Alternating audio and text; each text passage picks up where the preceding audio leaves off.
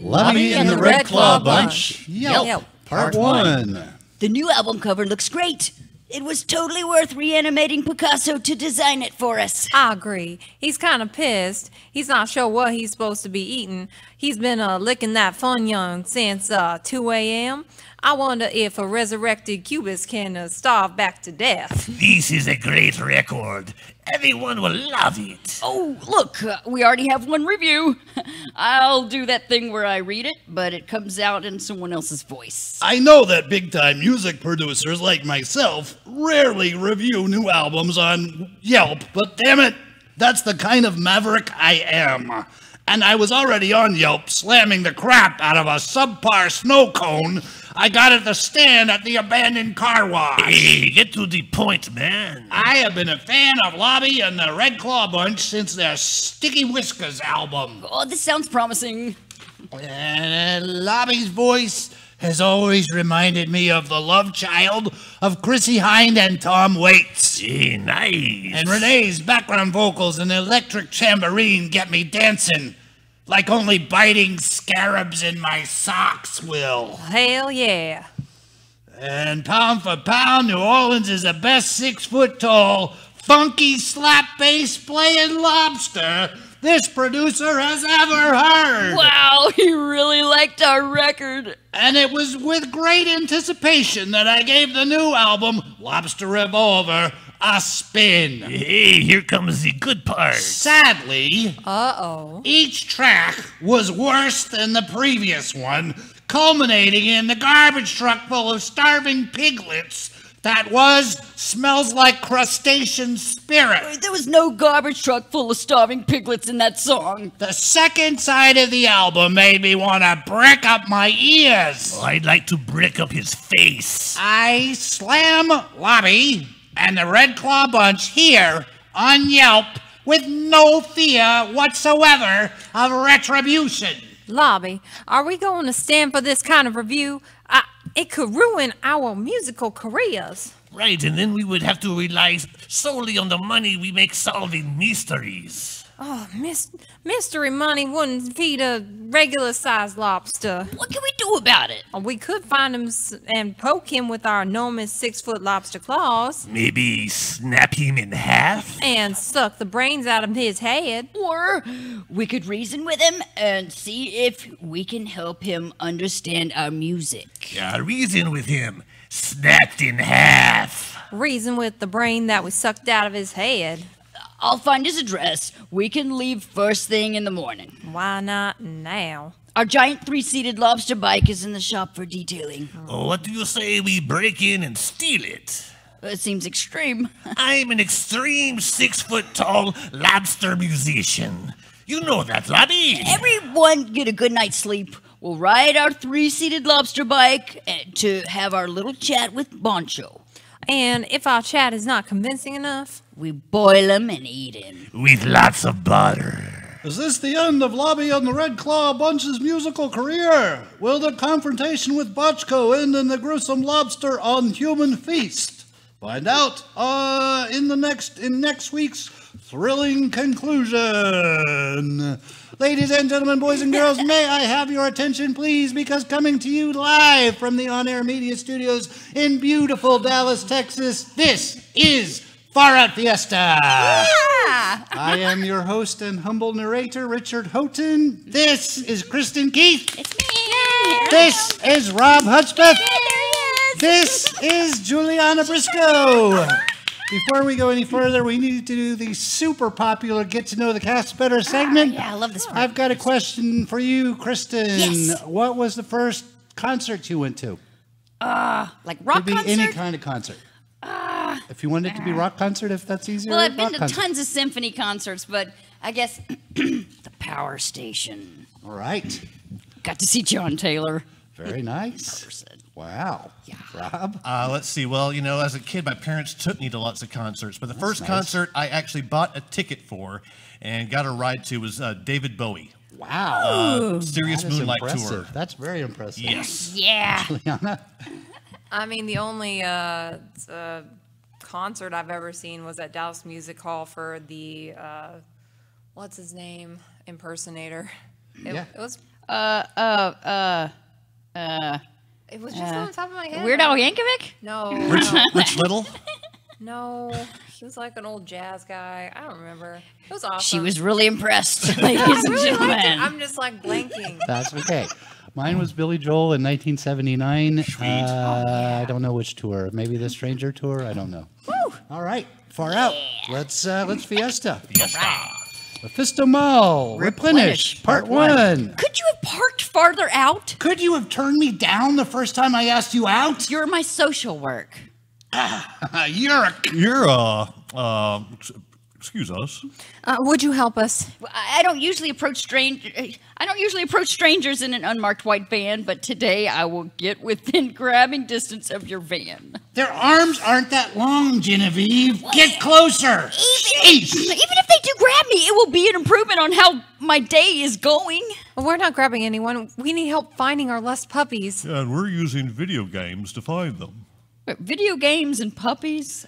You know, that's starting to sound a little fishy. Genevieve, do they have video games that find puppies? When you ask questions that dumb, it makes me wish that my aneurysm was progressing more quickly. Why do you think I asked them? Because you're a fuckhead. Hey, van people, we don't believe you, okay? And we're calling the cops. Oh, hold on. You two were just going to be part of our Practical Jokes podcast. Podcast? Who the fuck listens to podcasts? Can we apologize by buying you milkshakes in the mall? Milkshakes are the traditional peace offering of my people. Fucking love milkshakes. Yeah, sure. Park your creepy van and meet us in the food court. I bet they will park their creepy van closer than you did. For the love of Ed Asner, let it go, Genevieve. It's the Parks Mall of the Great Southwest Food Court. We reserve these seats for our guests of honor. Is that us? Of course it is, silly Willie. Men can't call me that. Well, we reserve these seats for our guests of honor. I thought they had a strict no-savesies policy. We got connections. You got them? Well, make yourselves comfortable. I'll be right back with your peace offering milkshakes. Oh, here you go. Wow, that was fast. Why are they in white cups with no logos? Genevieve, the nice people are offering us milkshakes. Oh, what the hell? I don't feel so hot. Oh, I feel even less hot than you. Really? You're really one-upping me on that. All right, drag them back to the van. Do you think someone in the mall will try to stop us?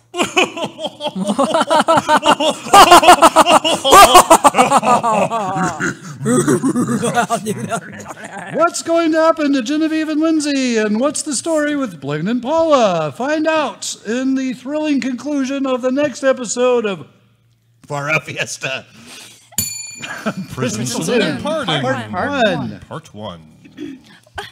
What did you order for your last meal, kid? I figured that my last chance to fuck with Vicky Shark Breath. In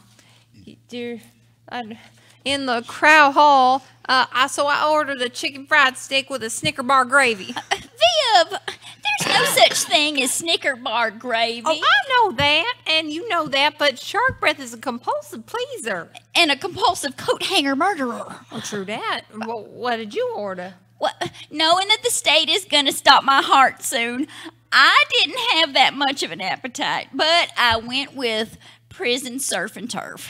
Oh, Salisbury steak with a fish stick poking through it. And I went with a fillingless Twinkie for dessert. Oh, that's right. You are allergic to Twinkie filling. Well, not that it matters now. Well, did you regret sending that trash can full of flaming poo to the governor's wife? Well, I certainly didn't think that would cause them to give us the death penalty. The look on their face was almost worth dying for. Hello, ladies. Warden Mooney. Pete. Pete and I came to keep you company during your last meal. And I'm going to finish anything you don't eat. Oh, good old Pete. Always willing to snatch a condemned to death woman's last scraps. You know, I probably won't eat them. I want to put something with trace amounts of your saliva in my freezer to preserve it. Not if I get to that saliva first. Pete, since we're dying soon, I want you to know I always had a crush on you. Well, is that why you gouged my eye out with a prison spork? Well, I was bored. I guess now is as good a time as any to let you know that I have had dreams about being out of prison and having sex with you. Oh, how was I? Disappointing. I can make that dream come true. Since we're confessing things, Warden Moody. Oh, well, you had a crush on me. Oh, hell no.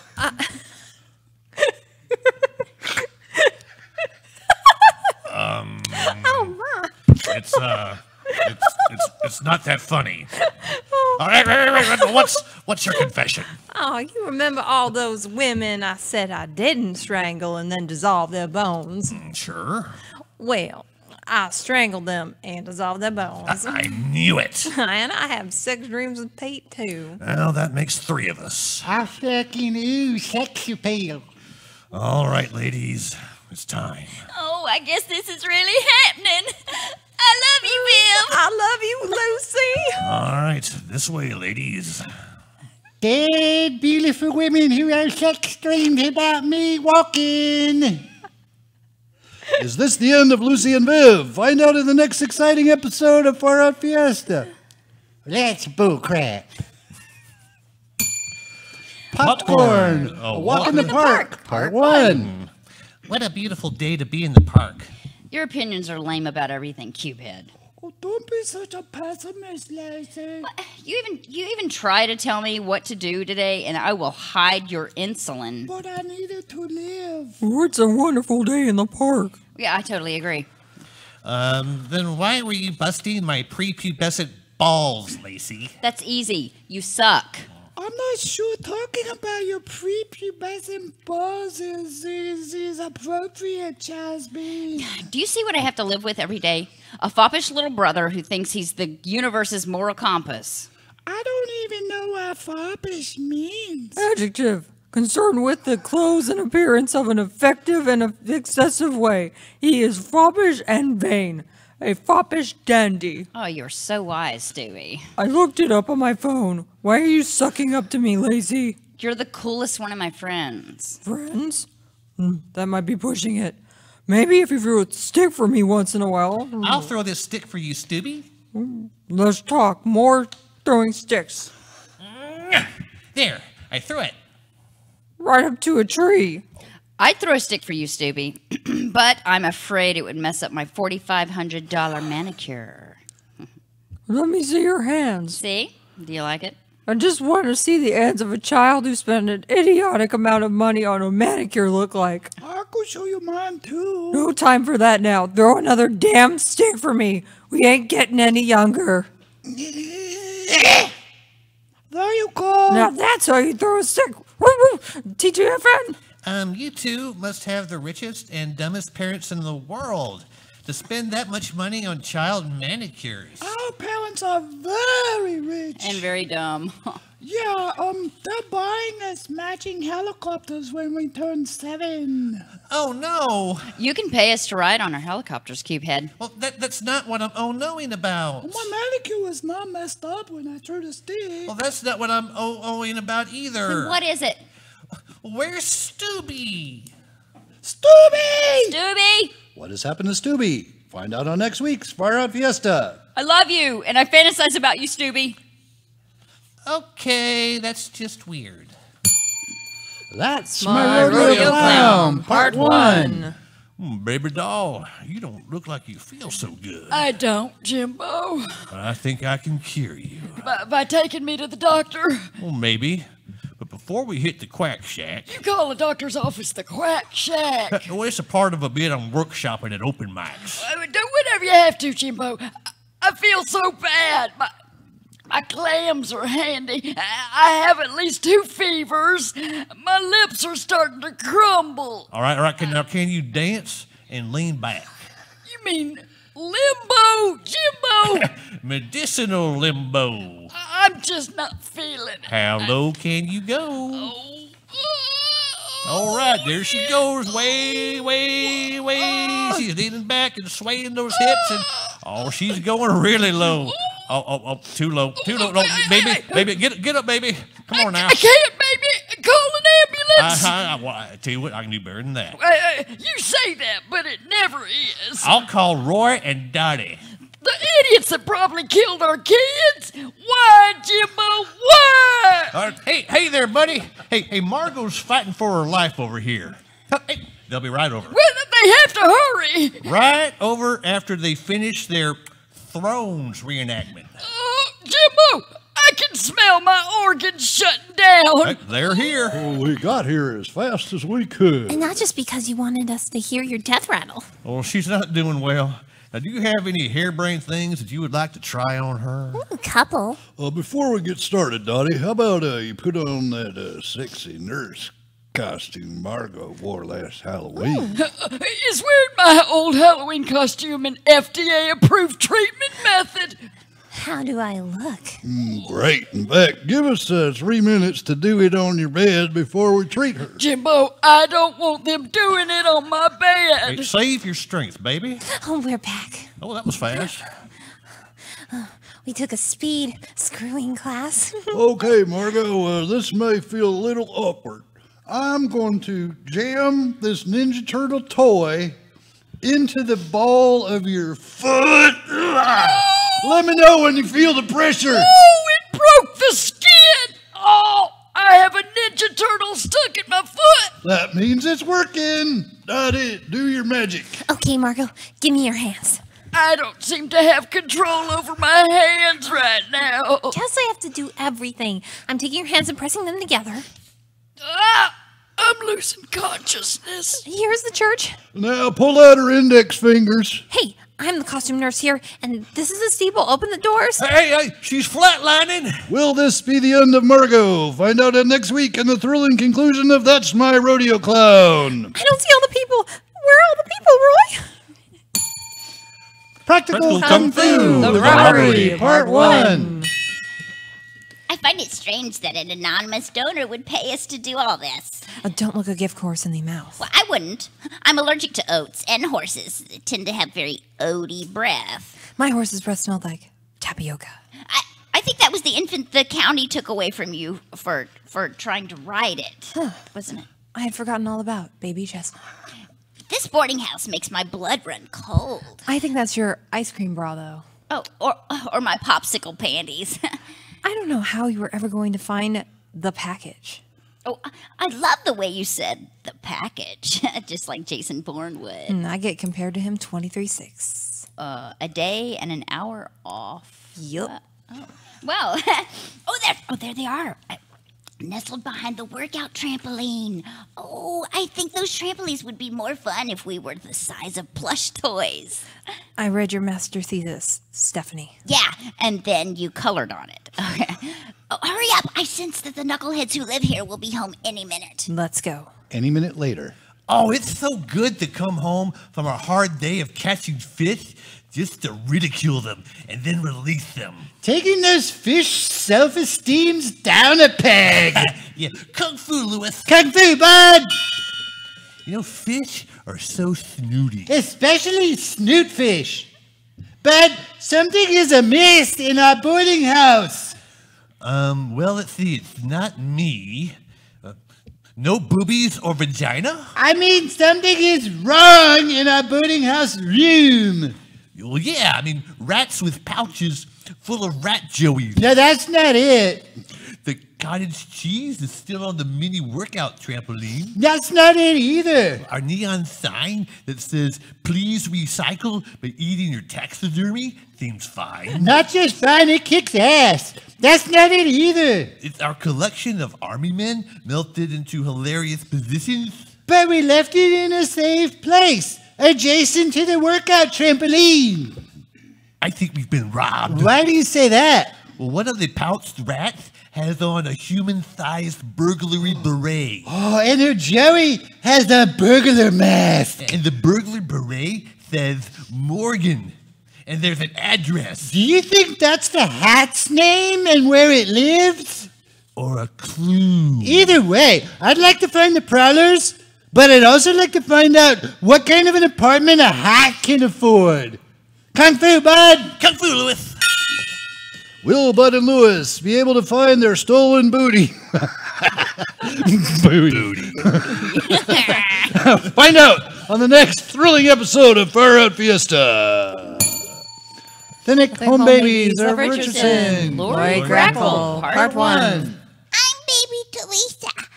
Baby Teresa, who says an infant can't run a multinational corporation? What? Everyone? Okay, I didn't want to do that anyway. I just want a good rocking. The Home Babies of Richardson are attending the nanny auction, looking for a replacement for baby Teresa's recently disappeared nanny. The nanny auctions are so exciting, Baby Slate. So exciting that I wet my diapers. I'm pretty sure you had already done that. I bet if I peeked in there, it would look like a melted yellow crayon. Baby Jimmy, he should be here soon.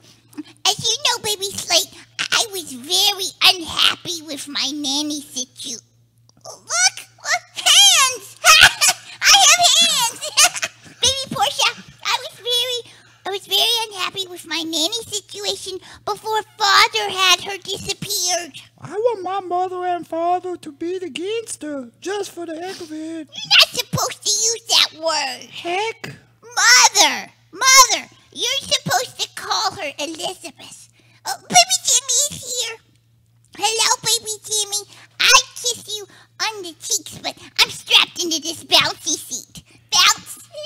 It's quite, you know what? It's quite the ethnically ambiguous selection of nannies today. And do you see anyone who you might want to love like a replacement parent, Baby Teresa? She looks interesting. Let's listen to her speech. Good morning. Oh, she's working the crowd. I like that. Oh, it is such an honor to even be considered as worthy candidate to assist your children's needs. She's humble. I like that. There's nothing in the world I love more than children. I like jangling keys more. And I like to jangle my keys. Oh, she's good. I'd like to explain my 2 pillars of healthcare and childcare. Pillar number 1, a clean baby is a happy baby. Oh, it's true. I love baths. Pillar number 2, a baby's mind is like a sponge. My goal is to make your baby's sponge mind suck up the right things. That second pillar was a little weak. I'm glad there were only 2. Yeah, but I like her. I'm going to make an extra sticky poop to get my parents' attention so they will bid on her. Oh, wow. How can such a tiny human produce such an all-encompassing smell? Peas and sweet potatoes. What do you 2 think about her? She can powder my bottom anytime. There's something not quite right about her. Oh, my parents are bidding on her.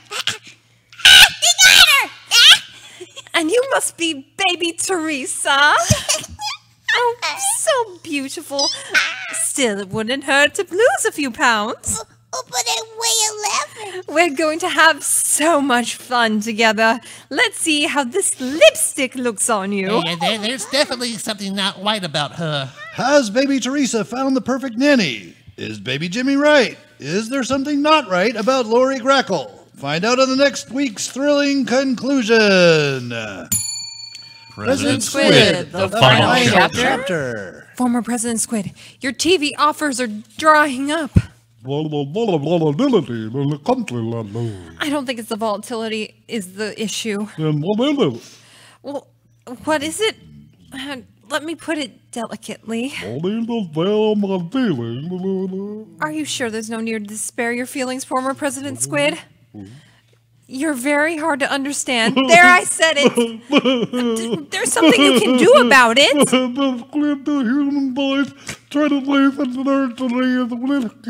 I know the squid to human voice translation is risky.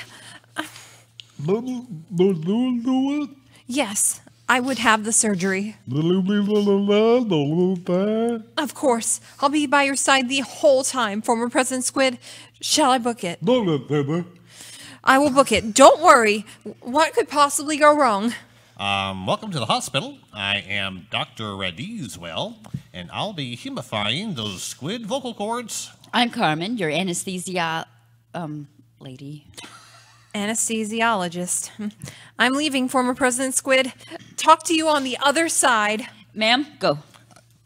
Is she gone? Yes. I'll just gas him first. Wait, why? I mean, do you love squid? What's that supposed to mean? Is he out? Who knows how human drugs work on squids? Well, he seems to be out. Okay, well, have I ever mentioned to you how much I hate squid? I mean, look what he's shaped like. He's out. So I can rub my butt on his squid head. Yeah, and I can stand in a kiddie pool and eat really messy corn while I do his surgery. And I can put 4 of his legs in hot water and 5 in cold, so that he'll pee. Yeah, I got that. I did, okay, so I did part of his surgery. Probably close enough. So you can start bringing him back. Okay. Oh, that's not good. What's the matter? He's not coming out of it. What do you mean? He's not coming out of it. Dead? Run away! Run away! I heard your medical team saying run away, and I thought I'd check on former President Squid. No! Is this the final curtain for former President Squid? Find out in the thrilling conclusion in next week's Far Out Fiesta. Far out. And this has been Far Out Fiesta, episode 94, to be continued. Wow. This is our amazing cast: Kristin Keith, Robb Hudspeth, JuliAnna Briscoe. Richard Houghton. Yeah, Richard. All right. Writer, director, creator. That's me. Of the Far Out Fiesta. Yes. Triple threat. Fiesta. Houghton! Oh no, Mr. Spacely's here. Houghton! Is anybody working on anything cool that they'd like to plug or discuss? Am I? I don't know. I have a shout out, but I'll wait. Oh, yeah? Oh, I have nothing to shout. Okay, well, I'd like to give a quick shout out to, what is his name? His name is Skip Griffith at Donna Mary's Mexican restaurant in East Plano on Park and Los Rios. He's very filmmaker friendly. He let us shoot in his place. Nice. He wasn't even open on Sunday, and he opened up for us, Oh, and he wow. cooked for us, and he made us food. Isn't that right next door to Make Your Mark Studios? Why, yes, it is, Rob. Wow! You know what? That's I've been there. fantastic. I've been there, and you've been there. The Mexican restaurant or Make Your Mark Studios? Both. Oh, yeah. Yes. That's awesome. And it was love the studio. fantastic. It is fantastic. It was good. Yes. Oh, man. Gosh, there you now. got to eat.